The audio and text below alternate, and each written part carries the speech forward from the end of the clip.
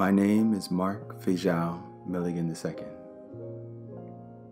I was born on the beautiful island of St. Croix, U.S. Virgin Islands. I currently live in Maili on the Waianae coast of Oahu, Hawaii. My artwork speaks to the culture of the African diaspora. It speaks to the need to tell our stories from our perspective and frame of mind.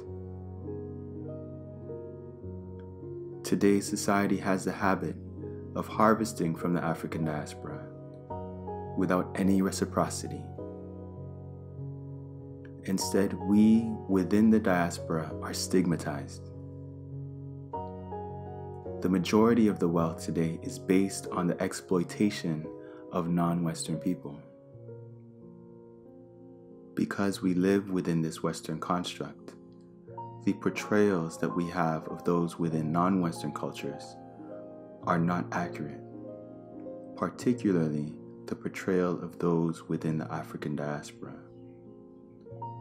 So I feel like it is my responsibility to shift the narrative to a place that is true, reflective of the love, the support, the nurturing environment that I was born into,